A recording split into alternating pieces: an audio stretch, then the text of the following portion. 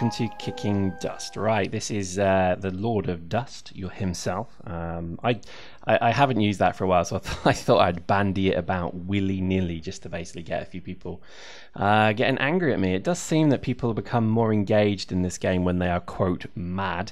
So I thought I might just start to flex once again the trolling might that I have under my control. And I think, this is a great example again of some of the beautiful things that 1.8 has brought us. And I think 1.8 particularly has brought a very, very fun methodology of interaction with this game, because cloaking I think is excellent, and I honestly couldn't think of a better fit. That's right, you just saw me using core flaylocks, twin core flaylocks. That's how OP I am.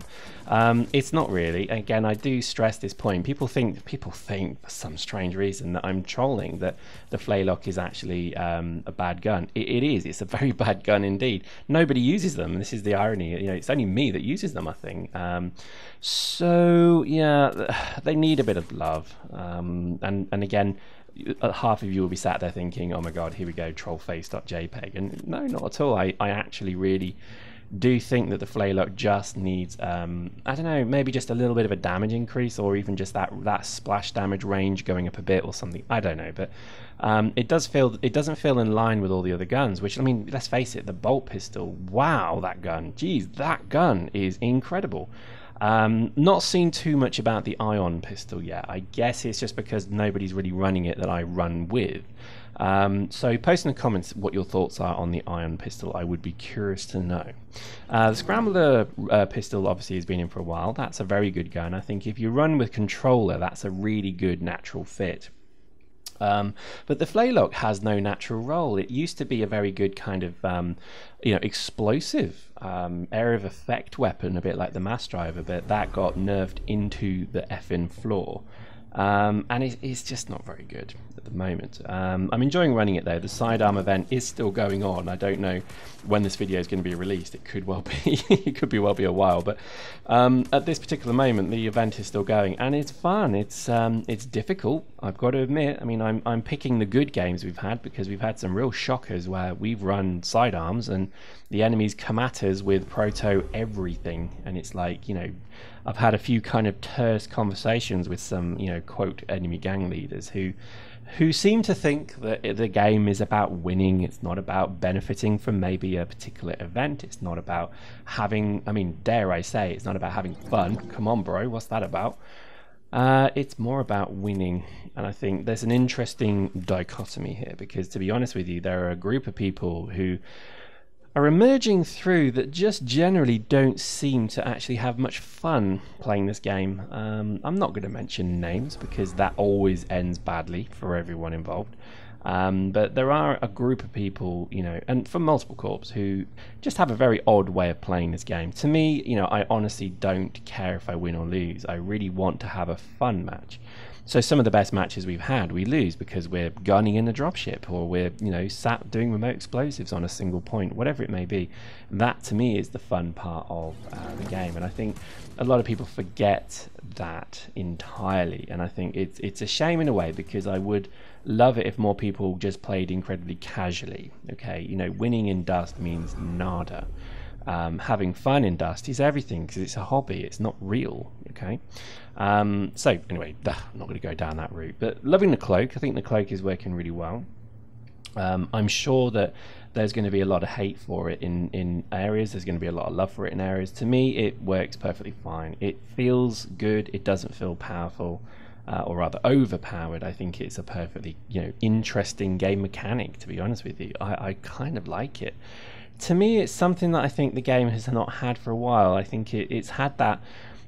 It's difficult to explain, so let me just flail around with stupid words while I try and give the element of what I'm trying to say badly. The game has been very much the same for so long.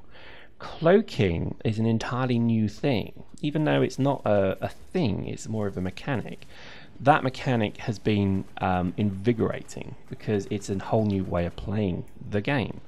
A lot of people will play these games with the mindset of, I'm going to run the same suit, the same gun, the same tactic, the same map style, the same game mode. And when something new comes in, they fear change, and they actually objectively rebel against it, even though they don't really understand why they're rebelling against it. Okay, so that is what I think 99% of all the hate for cloaks is coming from, is players who don't probably even use them and get killed maybe by one person using them. They would say, quote, it's OP. They would say that, you know, there's issues with it, but I just defy that. I think it is a fantastic addition to the game, which, let's face it, needed something new. It needed a little bit of something different, because the game was getting quite stale, I would say. Cloaking to me is something that I think has really defined a whole new way of playing this game, that's fun, energetic, quick paced, but yet still enjoyable. And I think never before has Dust really managed to achieve the feeling of Quake or a Unreal Tournament, which is what the engine's based on. Whereas now it feels incredibly like those games, because if you have skill at playing FPSs, particularly on a PC with mouse and keyboard, this is where you are probably loving 1.8, because the reality is this game, with the scouts as they are now, with the ability to cloak, with the ability to have, you know, pretty good guns that do single point damage, you're having a renaissance of those particular times. As we sit, as we wait for our next target to come along, this is just the brilliant. I love this. I love sitting here being a scout, sitting, watching, seeing if people can figure out where I am. When I move, they can see me. When I stop, I'm invisible. When I'm invisible, they can't see me. And I love that. I think that was a brave mechanic to do. I thought they might do something like the Predator in the films, where even then when he was cloaked, you could still see the shimmy of him. And I am just so glad that they didn't do that. I'm really glad they went and did this properly and said, right, the point of cloaking is, yep, you can be cloaked. And look at that guy. He's cloaked. He's thinking he's gaining benefit of being cloaked. I saw him. So I have a fit that counters his cloak. So how can that be overpowered? I saw him. Oh, if I have to say this one more time, I'm going to cry.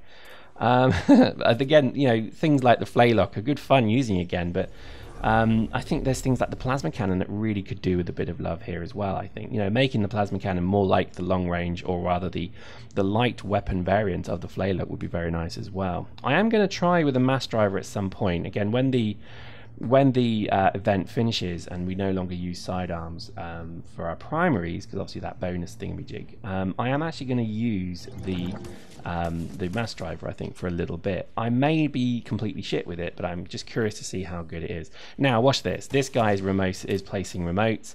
I saw he was replacing remotes. I shot his remote. Let's just see that in slow motion. Kablow! Danger close, danger close.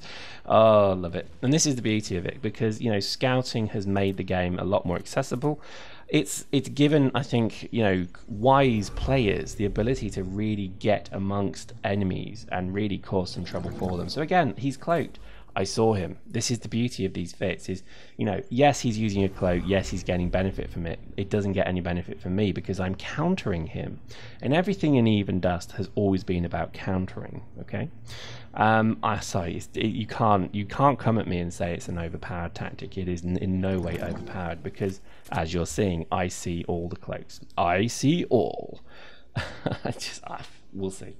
I love the fact that also there is a pretty interesting kind of shift with vehicles as well. So having just literally hard caps in vehicle in some maps with ambush, etc., is a great thing. I'm really glad they did that. And I think, but also I'm really glad to see that vehicles are not as powerful as they used to be, because railguns can't ace you across the map. You know, the hardeners are not as good as they used to be. So, you know, in total, the benefit to AV has, I guess, kind of gone up, because yes, you have one less grenade, and yes, your forge gun damage mods are not doing as much, but in essence, you're still gaining benefit, because, you know, the hardeners have gone down quite a bit, 20%, I think, in both cases. So, you know, they're not as good as they used to be. I would like to see a wholesale nerf of the blaster as well. I know I'm going to make myself very unpopular here, but I don't run my blaster myself to kill infantry. I will. If somebody dares come near me, I will end you. But if my general idea is I don't want to kill infantry at all, because I'm there to use the blaster to kill tanks, because that's kind of what I like doing. So to me, I would welcome perhaps a nerf of the blaster as well. Too many people just run blaster tanks knowing that unless they've got good AV, they're not going to really be in much trouble. So I think the next kind of OP platform to me is blaster tanks to a degree. But I wouldn't reduce their damage against vehicles. This is going to be the tricky thing to fix that, because you need blasters to be effective against vehicles as they are now, maybe even a little bit more so, to give the railguns a run for their money. But you need them to be less effective against infantry. So maybe there's a natural efficiency loss of 50%, so they're only half as good against infantry, but they're very good against tanks. So anyway, we'll see how that goes. As it goes, I'm loving 1.8. Post in the comments and tell me how your love of 1.8 is going, or if indeed your hate of 1.8 is going. Hope you enjoyed that. See you next time.